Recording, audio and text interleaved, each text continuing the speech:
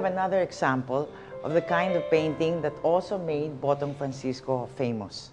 This was his depiction of the Filipino as a noble warrior.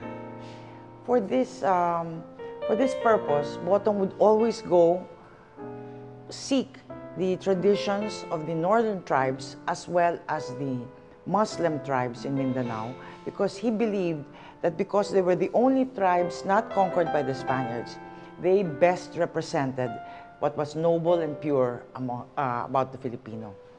This painting is called Bugan and Aliguyon. These are the leading characters of the famous Ifugao epic, which features the warrior Aliguyon when he first meets his bride, Bugan. He sweeps her off her feet, carries her across a roaring stream, and professes his love in front of a sacred tree. It's an epic poem that is part of the northern tribe's greatest legacies.